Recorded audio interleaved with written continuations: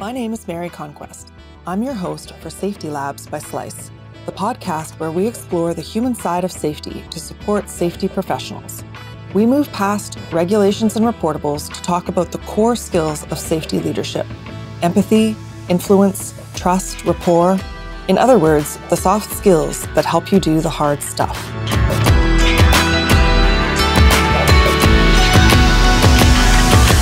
Hi there. Welcome to Safety Labs by Slice. What is the role of the safety professional?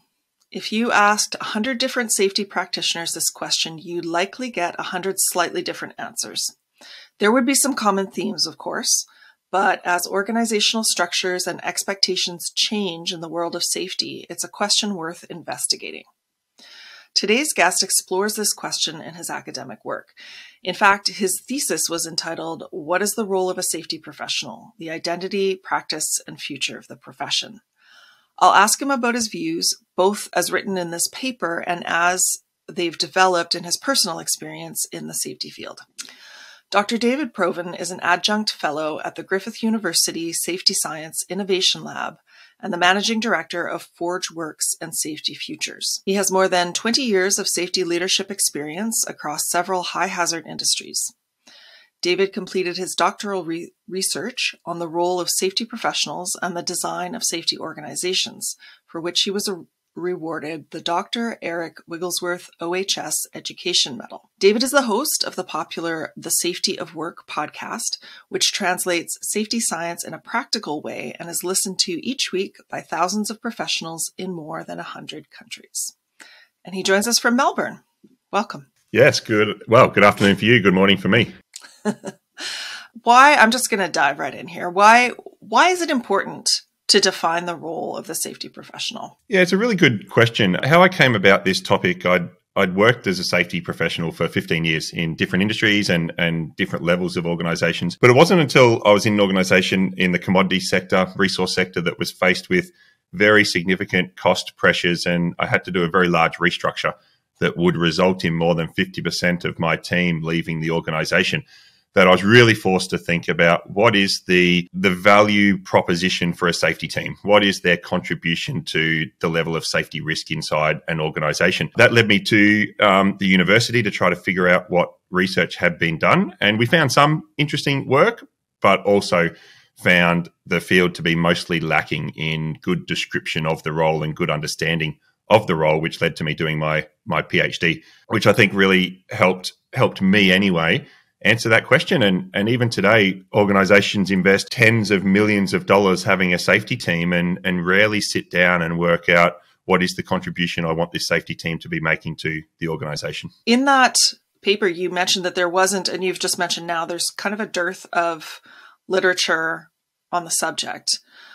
What role does scientific research currently play in the safety profession, and what role do you think it should play? Look, I think for a long time, safety research has focused on sort of everything other than the safety organization.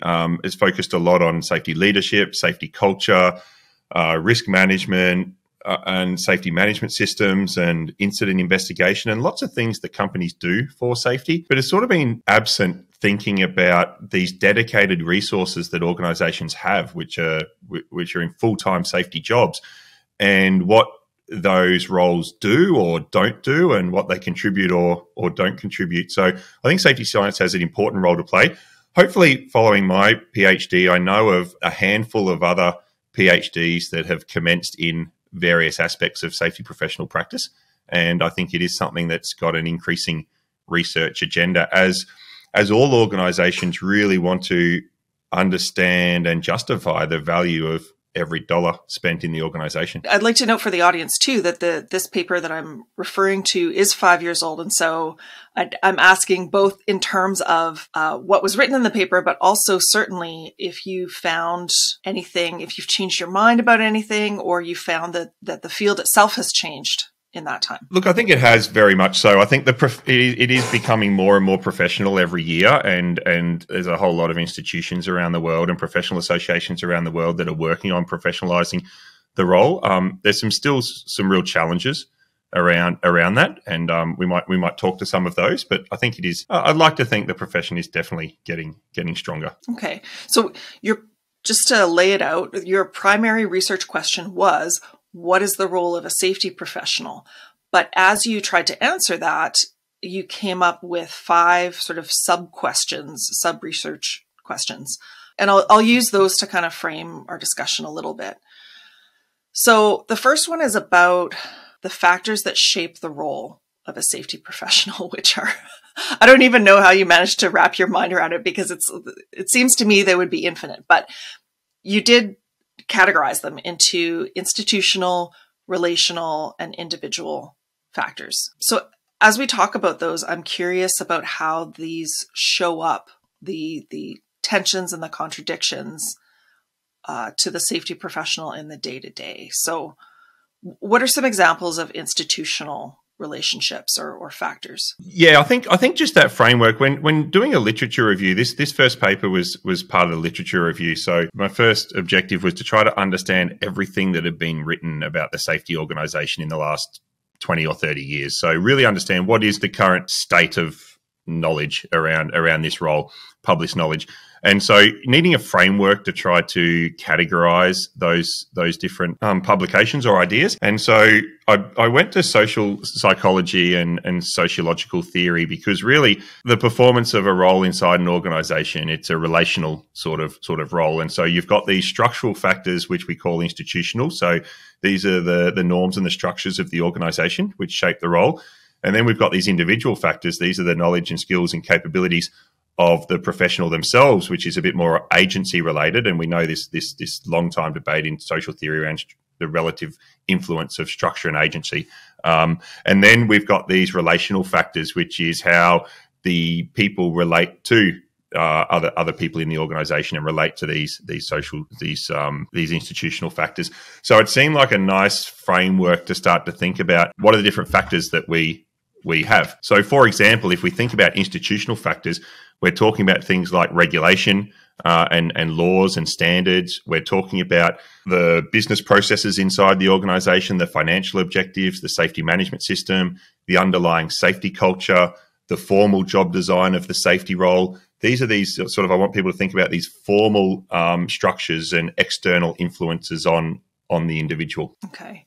And then, so for relational, you've got, I found an interesting relational being between, so institutional is influence of institutional issues like you've just mentioned. And then relational that's between people essentially. Am I right? Or yeah, largely. There's a few pieces in aspects of how the safety professional relates to some of the formal structures like decision rights and authority and the safety systems and processes themselves. So there's a little bit of that, but it is mainly by and large how the safety professional relates to other roles in the organization. Okay, and you had this great chart that caught my eye. And I'll try to explain it. I realize it's a podcast, but there's two spectrums. One is about how firmly the safety professional holds a viewpoint of their work, or I suppose a point of view of their work. And the other one is about how many decision rights are granted to the safety professional. So these two spectrums are intersecting, and that creates 4 different quadrants. Challenge is when they have a firm view, but fewer decision rights. And then authority is when they have a firm view, but more decision rights. Influence, they have, sorry, I'm looking over at the chart here. Influence, they have a more flexible view, but not very many decision rights. And alliance is when they have a flexible view, but they do have more decision rights. So can we just go quickly through those? So challenge, let's start with that. They hold a firm view, but not very many decision rights. I imagine this is the quadrant people don't want to be in. Well, I think this is the quadrant that many safety professionals find themselves in. And the purpose of this categorization was to say, you need to think about how you're approaching your role really carefully. It's a really challenging role. I'm sure we'll talk about the complexity of the role, but safety professionals typically have very few decision rights in their organization. So most of the role of a safety professional and the impact that a safety professional has is through influencing the decisions and actions of other people.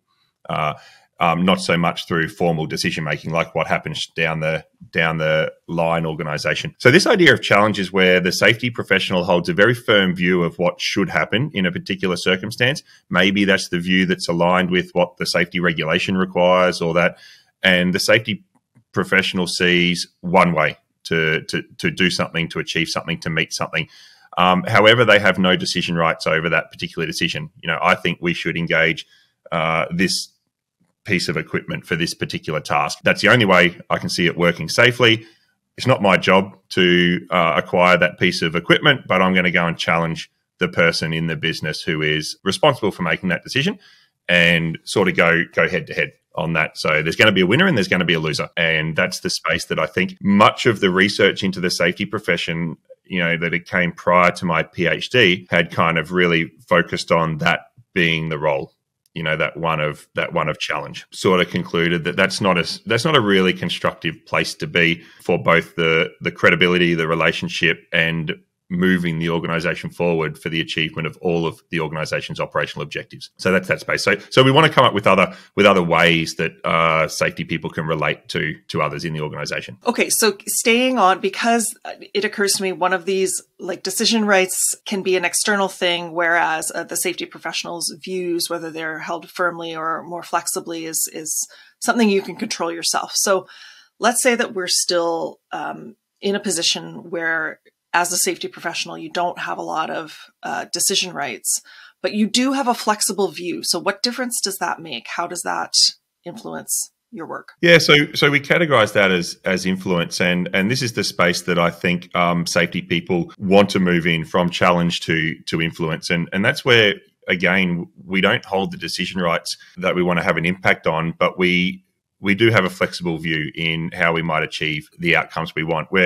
We're really passionate and motivated around making things safer, but we're open-minded for how that might be achieved. And we also understand that the organization doesn't just have to achieve its safety objectives. It also has to achieve other organizational and operational objectives. So there may be better ways of doing things that are also safe that the safety person may not initially be thinking of.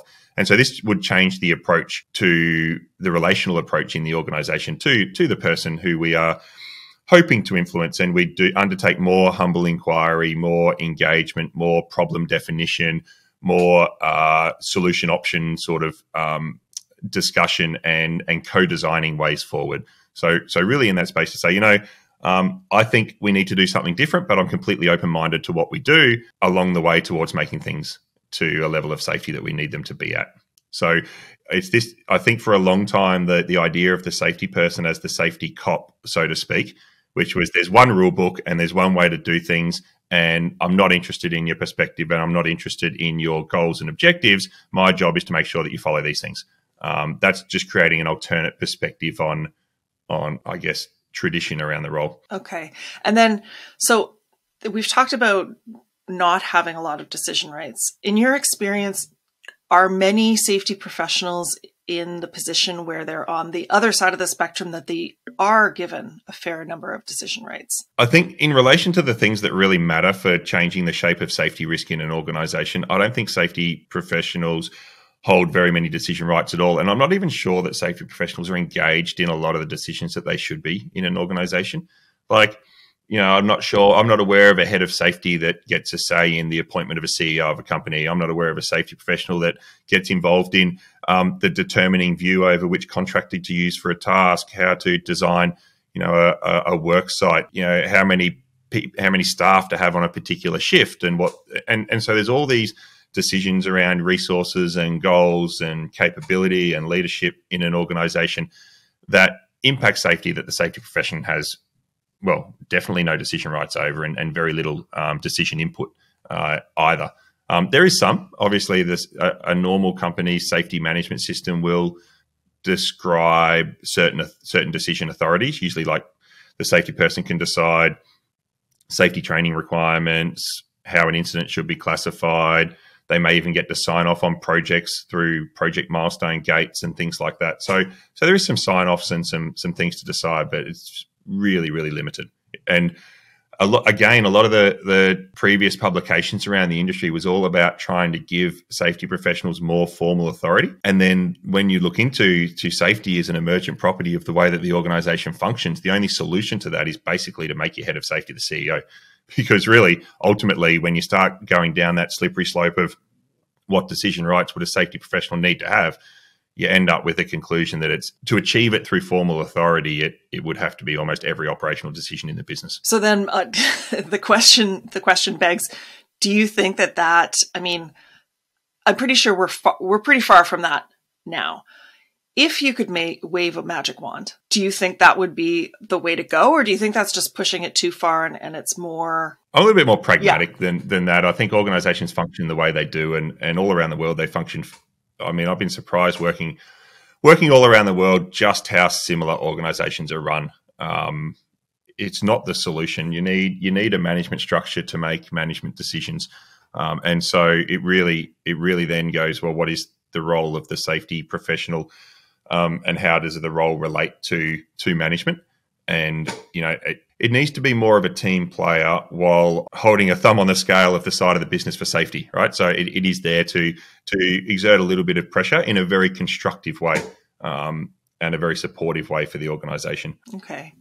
So now just to finish up with this, with the chart and the quadrants, on the side where the safety professional holds more decision rights, what differentiates between if that safety professional has a firm point of view or a flexible point of view? What difference would that make in that situation? Yeah, we called that alliance and relationships. I think it's interesting. Power is an interesting thing, and Charles Pro said that power is an issue in safety more important than culture.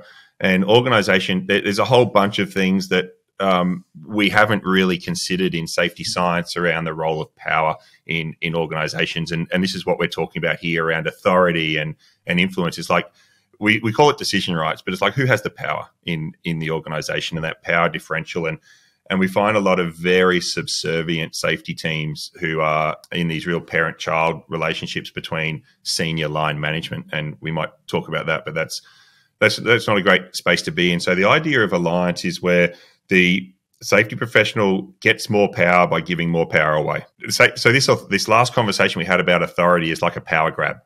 And you can achieve some things in the short term, but if you're trying to impact things in your organization through authority, the best you can hope for is compliance. That's kind of the best you can hope for. People begrudgingly going and doing something that they don't want to do because you've got the power over them. So it's not sustainable. It's not hugely impactful. So this idea of alliance, which is how can the safety person be, I mean, we called it the friend, right? Like in these two sides of the equation, we kind of talked about enemy and friend of people in the organization. How can the safety professional go, we need to make this safer, and I understand that we need to also achieve other operational goals. So I'm really interested into what you're trying to achieve before I execute my formal decision rights, because I can be flexible. I can be flexible. So if a project needs to go through a project gate and it needs to have 10 criteria satisfied and it's only got 9, I can go and say, okay, we're missing this one thing. It's not a super high risk. What's going to be the impact if I delay it? It's going to basically blow out the budget right at the start. And I go, I can sign this off with 9 of the 10 things because I can see the bigger picture here in the overall achievement of the operational goals of the business, and the trade-off impact by me just going, no, it hasn't satisfied it. It doesn't go through. It is going to impact the business, and it's also going to impact my relationship, right, with that team going forward. Whereas if we have this view more of alliance and everyone in the business is an ally and we're all on the same team and we're all trying to achieve the same things, then that little investment in being flexible around how I might do something, whilst not materially increasing the safety risk in the business, does materially increase my socially constructed power in the organization. I become very powerful because of my flexibility in a lot of ways, and my understanding of my empathy for the different, plights of people in the organization. Yeah, it occurs to me when you were talking about being the safety cop, I was thinking, man, that must be exhausting. And it would be, because you'd have to do it continuously. Whereas with this kind of alliance building, people, I imagine, then come to you It's not, you've created partnerships basically. And you can't be everywhere, right? So an average organization in a high hazard sort of environment with an operational footprint will have between 1 to 100 to 1 to 500 safety professionals for other roles in the organization. So you've got somewhere between maybe 0.1, 0.2% of staff to 1% of staff in your safety team. And so you can only ever be involved in 1% of things that are going on in the business, even if you're full-time involved in things in the business. So 99% of activity is going to happen in your organization without the eyes and ears of a safety person purely through available time. So on one hand, it makes the choices that a safety professional makes about how they spend their time really, really important. And on the other hand, it also means that you can't have a compliance-based approach because you just can't mobilize the surveillance that would be required to do that. You'd almost have to have a one-for-one, one safety person on the shoulder of every one other person in the business if you were going to try to do that reliably and effectively. All right, let's move into the second sort of sub-research question, which is, what is the professional identity of a safe... Yep. Yes, no, that's what it says. What is the professional identity of a safety professional? What are the important differences? Because you're using professional very specifically here, between something like certification and professionalization. Yeah, I think so. This identity came up out of like you said, when you go into doing a PhD, the idea of doing a doctorate is to create new knowledge. You're trying to understand what the current state of that knowledge is and how you can build on it. So you never quite know what you're going to find as you start reading through and finding gaps in the literature and themes in the literature, and also then when you are undertaking your sort of data collection, what are you going to find? And so it was never intended to do this paper on professional identity as part of the PhD, but there was so much written, really, straightforward, that safety professionals were really challenged with what is their role. They had a whole bunch of different beliefs and motivations, and I guess this idea of professional identity was one that had never really been explored in the safety profession, yet people made a lot of commentary about the knowledge, attitudes, values, motivations of safety people. And there've been professional identity work done in lots of professions. So lawyers, teachers, accountants, engineers, higher education professionals, and what types of people go into that profession and what are their experiences, attributes, beliefs, motives, and values. And so I thought it'd be a great opportunity to talk to some safety professionals and see if we could come up with a bit of a working model of the identity of the profession. How do people identify with the profession, and what are the common characteristics of safety professionals? So I went in and spoke to a bunch of safety professionals and really tried to understand how they viewed the world. And what did you discover? Briefly, I suppose, since you've got a whole thesis on it. Yeah, look, really briefly. So the real challenge again, I mentioned it's a very complex role, and one of the best, I'll go forward. One of the best pieces of work that was done in my literature review was done by Professor David Woods after the Columbia Space Shuttle accident. He was part of the independent review board into the incident as the safety expert, and they were quite critical in that review during the shuttle program of the NASA safety organization. And so NASA had engaged him after that investigation to basically ask him, how would you design the safety organization? And the work never got finished, but he came up with these two real challenging tensions: that safety professional needs to be both involved and independent. So on one hand, I need to be sleeves rolled up, hands dirty in the operation, really involved in all of the operational decisions and that, but I also need to be at the same time independent. I need to break out of the group think. I need to bring a fresh perspective. I need to be sort of socially, cognitively, organizationally a little bit separate. And so that's a constant sort of trade-off that needs to be made, is how close am I, but how independently can I think about these issues? And then the other spectrum was being informed and informative. So I need to deeply understand the work of the organization and what's going on. And I need to also bring new insights and be informative and see things in a different way. So he kind of said, while the work didn't finish yet, it was really challenging. And when I looked at professional identity, I found these real tensions play out in the mindset of safety people, which led me to kind of conclude that the identity is really confusing and it's really paradoxical. So safety people identify with its managers in the organization that are accountable for safety. It's managers who make the decisions. They're the ones who are responsible for the work and their teams. And at the same time, as a safety person, I should be the one that draws the line. So management should only have a say in what happens as long as I think what they're doing is safe enough. So it's really like, you can have the authority and the autonomy to manage your business as long as you do it the way that I want you to do it. And there was a few other really challenging paradoxes around enabling people, but also making sure that there's a lot of standards and bureaucracy and rules in place. So it's like, in a lot of spaces around the identity, it was very confusing. And I think a lot of that's because the profession is operating in a very complex environment and lots of shades of grey. It's also quite a young profession if we think about the formalities of it.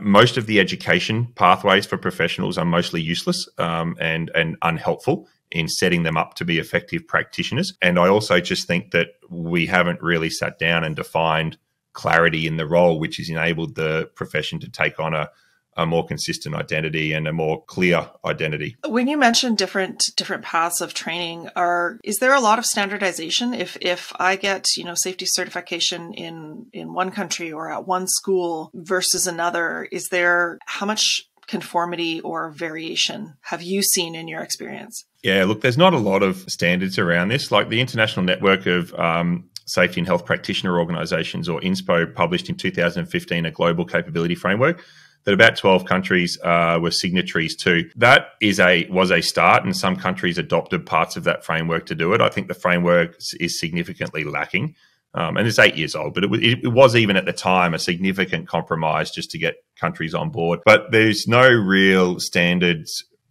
There's no consistent standards across tertiary education, across professional association accreditation, what some companies are doing internally, and then what other institutions like IOSH and others are doing. So everyone's kind of just out there doing their own thing of what they think's best, which is fine, but it's inconsistent with how we do teaching, engineering, law, accounting, and some of these other professions. However, at the same time, maybe that's not the direction to take the profession, because it is a neo-generalist profession like human resources and information technology and these other types of professions that, maybe going down the pathway of putting people in a box isn't the right thing to do for the profession. And that's a little bit how my ideas have evolved since I finished my PhD, more away from going down a fixed curriculum pathway. Interesting.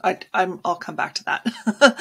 So the third sub-research question was, what are the objectives of safety professional work activities? And when you were discussing this, how much variation did you see in how people answered? I imagine not everyone sees it the same way. No, not at all. And the way I researched this, and this was the core of my research, it was sort of like what was called a longitudinal ethnographic case study. So, and that's a fancy way of saying I followed safety people around for 9 months and asked them about, so over time, because I wanted to understand, what I wanted to know is what was initiating the work that safety people were doing, and then what were they trying to achieve with the work, and how were they going about the work, and who was the stakeholders and customers involved, and so on. So I really wanted to understand the reality of a day in the life and practice, and I wanted to do it over time because I wanted to see how certain organizational events, like if a workplace had an incident, how did that sort of change the tasks and activities and that. So I wanted to do it over time. And so that's what I did. Sort of spent 9 months following a dozen or so safety professionals, interviewing them every week or two about, what are they currently working on, what's initiated the work, what are they trying to achieve, how are they going about it. And that was just to try to understand the realities of day-to-day work. And, in some ways that was sort of scary. And it was also at a time scary because of what I saw of a lack of goal-directed risk reduction activity. I'm doing this because we've got this issue in the business, and undertaking this is going to reduce the risk to our frontline staff, like what we call goal-directed risk reduction activity, which ultimately sort of is what you want your safety team to be there too, is to facilitate and enable a lower level of risk than otherwise would be there.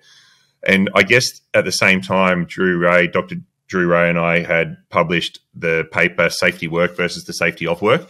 And we really just saw a safety profession that was up to its eyeballs in safety work and had, in a lot of ways, lost sight of how it directly contributed to the safety of work. So that was kind of the long story short from that year of research. Is that related? So I did interview Dr. Drew Ray and had a great conversation about safety clutter. Is that related in that sense, like the safety work? Yeah, so we wrote those papers. We wrote those papers in the same year or around the same time. So safety clutter is really safety work that doesn't contribute to operational safety outcomes or the safety of the work. So safety clutter is sort of a subset of safety work, and it's the subset of safety work that's unhelpful. So that was, and Drew was one of my supervisors in my PhD. And he's also the co-host of the Safety of Work podcast. So Drew's an amazing thinker in this space. Yes. Yeah. I noticed when we were having our conversation. Okay. So another sub question was, what is the current role of safety professionals within organizations? How did you find people answering that at the time, and have you seen any shifts since then? Yeah, and I sort of lumped the way. So the study that I just mentioned sort of answered a couple of those sub questions around the objectives and the work itself. I think what we've got now is, and hopefully part of my contribution in some small way has been to give people language and ways of critically reflecting on what they're doing. So this idea of safety work versus the safety of work is quite popular language now in safety. It's talked about a lot, and I think that helps safety teams and organizations critically reflect on the things that their team are doing. So it's got to start with changing the dialogue that happens inside organizations, and I think we've given people the language to do that. By introducing the term safety clutter, we've given organizations permission to talk about things that aren't adding value.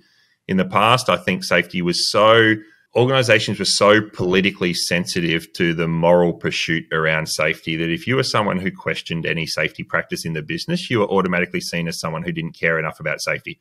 So if you put your hand up and said, I don't want to be audited next week because these audits don't add any value, then you were like a recalcitrant leader in the organization, or I think these incident investigations are a waste of time. We keep coming up with rubbish actions. And organizations were hypersensitive to any critical feedback on their safety management regime. And that really stagnated and limited all of our progress. Like, I think we've had 2 decades of stagnation inside industry because of our inability to have open, safe conversations about, is anything we're doing in safety adding the value that we intend it to add? And if not, having the ambition, the audacity to make some wholesale changes. And now we're just starting now to see organizations making some very big changes in the way they approach safety. And I'm kind of excited by that. Do you have any examples or trends, I suppose, that you're seeing? Yeah. So organizations that, many things that we do because we've always done them. And they talk about them being the most dangerous words in business. Why do we do this? Because we always have. And so things like, all incidents need to be investigated. Well, do they? Like if you have 20, 30,000 investigations a year, then it's going to take you 200 people to investigate those incidents. Maybe that's not the best use of 200 people's time in the organization running around investigating, first aid injuries or something like that. So we're seeing organizations just blanket remove administrative actions from their things, significantly restructure their safety management systems and their compliance expectations on people. Introduce learning practices around work and teams, and I'm sure you've spoken to a number of people on the podcast and talking about some of these practices. So I think these things are all great. These things are all moving us in the right direction. But I guess it starts with organizations being deeply reflective of what are we currently doing to impact the level of safety in the business, and how confident are we what we're doing is having that intended impact. You're recalling when I talked with Dr. Ivan Popoliti, who kind of pioneered learning reviews, is that instead of investigating in terms of the impact of the investigation, investigating in terms of how much can we learn from this. If there's a simple mechanical failure, there's not a lot to be learned. But if there's a complex network of incidents and influences, then there could be quite a bit to learn. Yeah, and just briefly as a side, we talk to organizations around the difference between risk assurance and learning. So if there's a mechanical failure, even if it's a high consequence, then you find out what happened and you find out if you've got that failure mode somewhere else in your business and you assure against that risk. So you always want to undertake risk assurance activity across your business, but not necessarily, that's not necessarily a huge learning opportunity. It could be. It could be. It could tell you a lot about your procurement practices and your supply chain and a whole bunch of things. But, I guess what we would also do with organizations is encourage them to define for themselves what they consider a high value learning opportunity and use that as a filter over the events that happen in the business, maybe as opposed to, what the severity of the consequence was. Now, the last sort of sub question here is, what is the future role of a safety professional through the theoretical lens of resilience engineering, safety two, and safety differently? And I have to stop and ask, as a newbie, as a non-safety professional, I've discussed safety two and safety differently with people, but resilience engineering, that's the first time that I've encountered that. So can you quickly define that? So we sort of talk about the collection of New View safety theories. I sort of like to include in that net sort of 5 core theories that sort of overlap a little bit on a Venn diagram, but it's basically just 5 individual research teams and people. So we start with high reliability organization theory in the 80s. We then get resilience engineering in the early 2000s. We then get safety 1 and safety 2. We get safety differently, and we get human and organizational performance. Now, there's sort of 5 theoretical perspectives around safety that, like I said, they overlap, but they all offer something, a little bit unique. The reason that resilience engineering came about after HRO was because Professor David Woods and Eric Holnagel and Sidney Decker and Bob Weers and others, Nancy Levison, they all got together and said, okay, it's fine to have these principles in HRO theory, but what we really need is a set of actionable tactics. Like, this should be an engineering discipline. We should have ways of designing our organizations, designing roles, designing technologies, designing the interfaces and interrelationships in our organization that create reliability and resilience and safety. So ultimately, this is an engineering problem, not necessarily in hardware, but this is a design issue. How do we set our organizations up? So they created resilience engineering in the hope that we would create a really large toolkit of methodologies and blueprints, if you like, for organizations to organize themselves. Didn't quite play out like that because we had, these people continuing to play in the conceptual theoretical world. And then we safety 1, safety 2, safety differently, HOP and those things, we're still largely doing conceptual work around these areas as opposed to operational work and practical work. But I picked resilience engineering as the frame to look through for this for 2 reasons. One is because I really wanted to collaborate with Professor David Woods, who had done that piece of work I mentioned earlier, the 4 Eyes of a Safety Organization. And I also wanted this to be quite tactical, this part of my PhD thesis, because up until that point, I'd pointed out a lot of challenges with the profession, but hadn't offered a whole lot of solutions. So this paper, this chapter, which is an open access paper that anyone can go and download, was designed to be maybe laying out what are the actual tasks and activities that a safety organization can perform to enable greater levels of resilience, reliability, and safety in their organization. So this was sort of like the role blueprint, if you like. What is the future role? And it also has the word future in there. So what's the future role of a safety professional through those lens? Like, where's the movement? Where's the change, I guess? Yeah, I think there's a lot. There's a lot that safety teams need to do. I guess, and this is probably a whole separate conversation, but just to be clear is, the purpose that I gave the profession was to create foresight about the changing shape of risk and facilitate action before people get harmed. So this idea that the safety professionals got to have an understanding of what is the current risk landscape in my organization today in real time, and what does that mean for the risk landscape next week, next month, next year? What trajectory are we on as an organization, and what action needs to be facilitated to make adjustments before people get hurt? And so it's this idea that we really need to be far more centered in what's happening today and proactive about what's happening in the future. And the challenge that we face as a profession is that most safety professional activity is reactive, or it's planned and scripted. So the things we do is responding to incidents or non-conformances or regulator or customer requests, or it's a planned meeting, a planned audit, a planned inspection, or some other planned activity. When I talk with safety professionals, I say, look, to be really effective in your role, or to be effective or to do the best role you can, is you should have 50% of your week on Monday completely unallocated. So look at your count and completely unallocated for white space. And that's the space that you need to spend roaming your organization, connecting with people, understanding what's going on in real time, investigating weak signals and other sort of things that are happening, getting involved in work planning activities and real-time decision-making and things like that. And when I talk to safety professionals around that, mostly they just say that's just a pipe dream. I'm 40 hours a week, wall-to-wall meetings all week, every week. And so I guess when we talk about the future of the profession aligned with that role purpose, I've come up with a whole bunch of activities that safety people should do to do those things that to be focused on those things that I've just mentioned. But it has to start with having more space. And that means stopping doing a whole bunch of things that safety people are currently doing on the safety work, safety clutter side of their role. It sounds to me like a qualitative audit, walking around and just talking to people and seeing what's what. Yeah, well, look, Professor Andrew Hopkins, who's done a lot of sociological reviews into major accidents. I like when he did his work on the Maura mine disaster, which was in Queensland, Australia in the 90s. He sort of concluded that site had passed a whole bunch of audits, right? Lots of green lights, lots of audits, lots of activities. But given the situation on site, he sort of said that any experienced person that walked on site with a blank piece of paper and spoke to a few people about what some of the key issues were would have left in half a day knowing exactly what needed to be done. And I've done a number of organizational reviews where companies have come to me and said, look, something's not quite right, but we don't know what it is. And I've just kind of gone, okay, trust me, I'm going to spend 4 or 5 days, kick some tires, talk to people, and I'll come and tell you what's going on.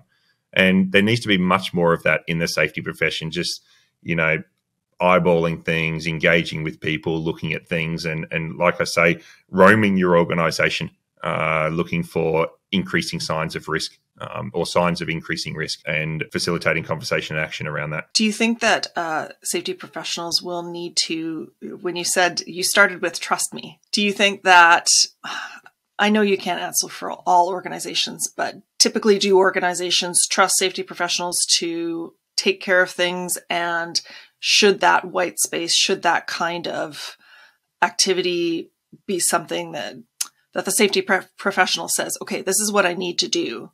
Do you think there'd be a lot of pushback or? Look, I think it is a real challenge to get permission from an organization to not generate visible productive output, right? So the thing about doing an investigation and doing an audit and producing a report is you can sort of see the tangible activity that's being performed. And, one of the comments that in one of the interviews that I had with someone is a senior safety person said, look, every week, the most valuable part of my role is the 20 conversations that I have that hold this organization together, share information across organizational boundaries, get ahead of things that can cause us problems. But that's 20 hours I'm spending on the phone and just talking one-on-one with people that the organization can't see. So the organization gets upset when the report that was due on Wednesday turns up on Thursday, but it can't see the most valuable part of my role.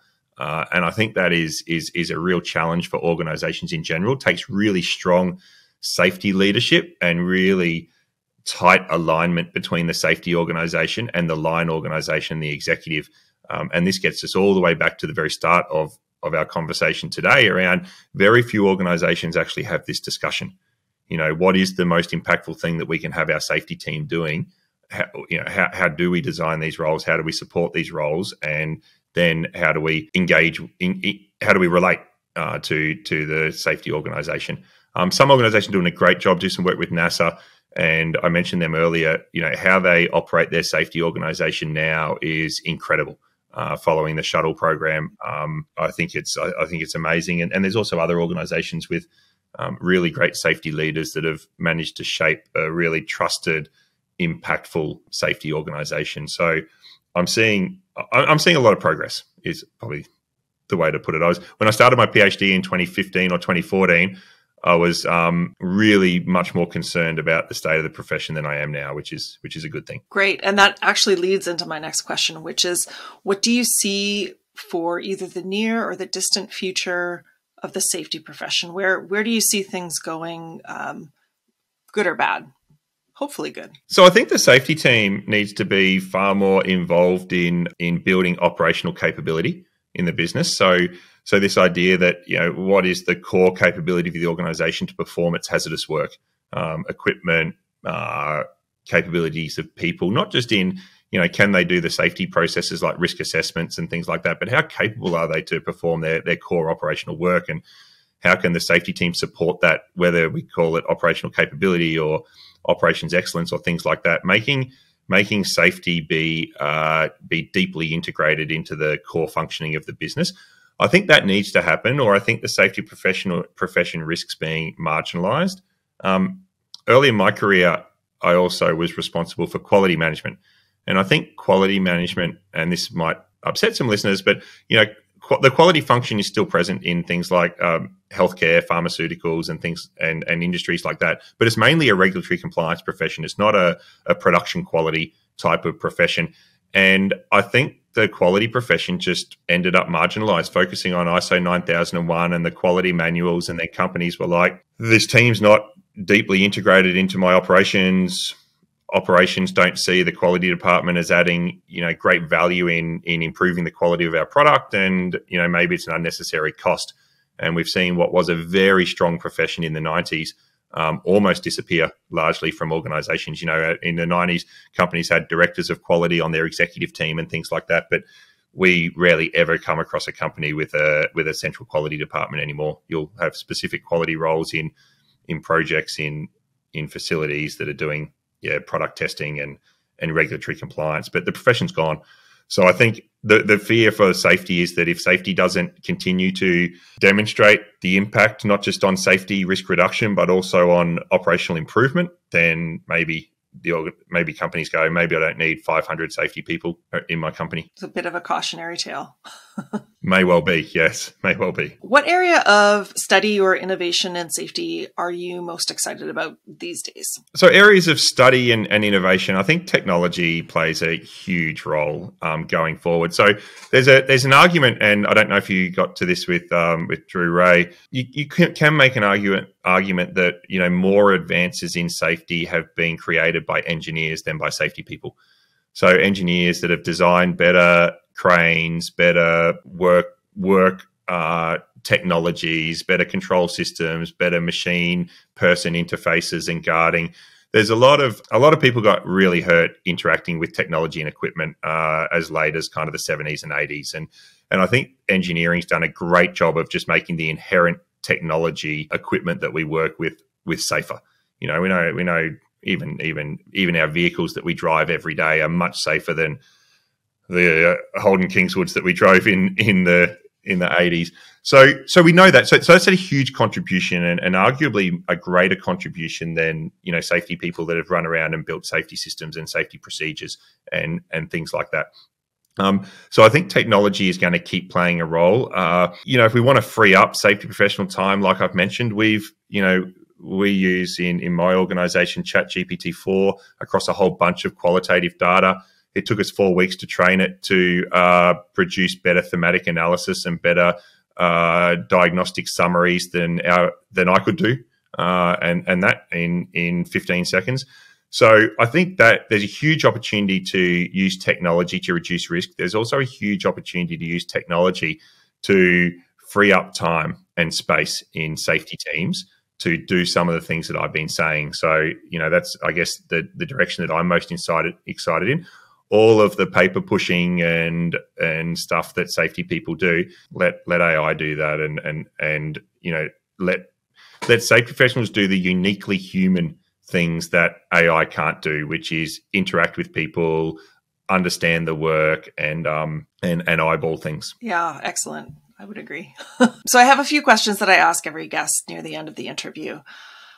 One of them is, what is the most important human relationship or human-centered skill that tomorrow's safety professionals should develop, or people going into the profession? Human-centered skill. I think the ability to constructively disagree with someone. So this idea of we mentioned challenge, but challenging with a very rigid view is not helpful for the relationship, is not helpful for problem solving. So, we've talked for a long time about negotiation and conflict resolution and those things, but we just talk about having important conversations through constructive dialogue. So how can you have a conversation with another person who sees the world very differently from you, but you have the empathy and and the time and the respect to explore their view of the world, help them see your view of the world in a very non-judgmental way, and find points of similarity and collectively design ways forward.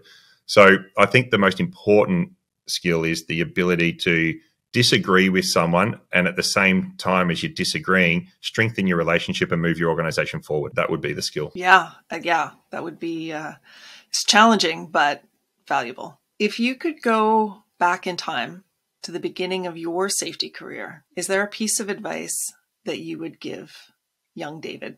Young David. Younger David. Look, I think be far more engaged with the academic world all the way through my career, and far more attention to safety science and other sort of adjacent sciences, organizational studies and things like that. There's so much knowledge out there that has been tested and validated and also dismissed as well. In many ways, lots of things we do is based on psychology studies between the 30s and the 60s and things like that, and we've just never changed them. So I spent about a decade after I'd done my first master's degree disengaged from safety science. I was a very senior safety manager. I was off doing an MBA in finance and economics. I was, on the business corporate kind of world. I felt like I knew everything I needed to know about safety because I'd done an undergraduate and a postgraduate. And it wasn't till, I guess, I reconnected with safety science that I realized that I'd been quite absent from understanding that knowledge base. So I would definitely encourage any professional to be closely connected with the academic world, not because we all want to be academics, but because there's lots of people out there that are thinking really hard about this and are actually conducting, really important research that can just make our life easier if we do the things that we know are going to work. So how can our listeners learn more? I guess that actually answers my next question, which is how can our listeners learn more about the topics in our discussion? Are there any resources that you recommend? Books, websites, anything like that? Yeah, look, I mean, most of my information is available in different shapes and forms. Like you mentioned at the start, and I mentioned through the episode, I do a podcast, The Safety of Work, where Drew and I sort of get safety research papers and try to break them down and make them practical for people. And that was one of the conclusions of my PhD, that the safety profession didn't have a safety science narrative justifying its work. So the podcast is there to, if you're not part of the solution, you're part of the problem. So that's what created the podcast in 2019. And so that's got a lot of different things that we've spoken about. We've reviewed some of the papers that we've spoken about today through the episodes on that podcast. But I think just there's so much information out there that it's really hard if you're just passively scrolling through things. I like a couple of books. I like Paper Safe by Greg Smith. He's an Australian-based lawyer and safety professional that talks about the triumph of bureaucracy over safety management. It's a really good read from a legal perspective around just doing things on paper for safety, and sort of breaks down a lot of the myths around we need to do all this stuff for compliance. So I think that's a good read. And then I think just broadly read around contemporary safety ideas. And then the last encouragement would be, if you're going to do something in your business, like if you're going to run a leadership program or a cultural program or do any sort of change improvement in your business, just take some time on Google Scholar or take some time somewhere, or send me a LinkedIn message and just say, is there anything I should be aware of in relation to, going forward and doing something like this? Because there's not going to be a lot that a safety professional is going to want to do in their role that someone hasn't written a book about. Good to know. Okay, so, and again, you've answered part of the question. We'll link to the podcast. Where can our listeners find you on the web? So you mentioned LinkedIn. Yeah, LinkedIn is pretty much all roads lead back to LinkedIn. It seems to be the easiest way to coordinate a network. So that's easy. I mean, it's judging by the amount of people who ring me, Nigerian princes and people wanting to offer me money, and that, judging by the amount of phone calls I get and emails I get, I don't think it's that hard to find me on the internet. So I'm sure, look, reach out and I'll always try to engage and get back to everyone. Well, that's all the time we have for today. Thanks for listening, and thanks so much, David, for your time and your ideas. Thank you. As always, I'd like to thank the Safety Labs by Slice team. Always a team, always professional. Bye for now.